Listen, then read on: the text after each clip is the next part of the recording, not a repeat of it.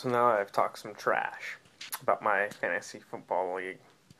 I'd like to tell you guys who's actually on my team. So I'm pretty stacked as far as players up to this point in the season. I just need them to stay solid and healthy for the rest of the year.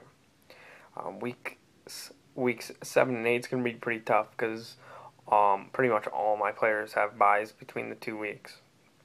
So I have Michael Vick, Arian Foster, Darren McFadden, Sidney Rice, who I probably should try to trade and get another somebody for him because he's doing doo doo. I got Roddy White, Tony Gonzalez.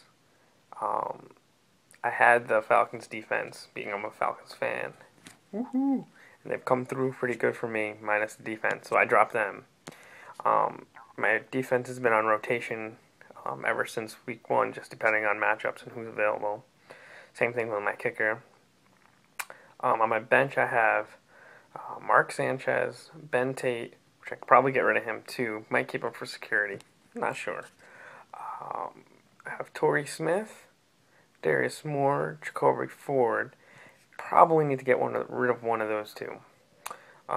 And I have the Cincinnati tight end and Texas defense, which is I'm probably gonna keep just in case.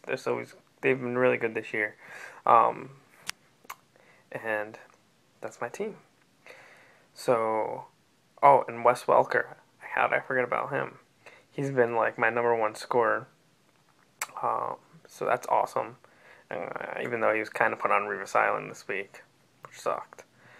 So as long as my team stays together, I don't think anybody can top me. And if Michael Vick stops freaking throwing interceptions, which is killing me, and his line needs to protect him. So, that's my team. Tell me what you think.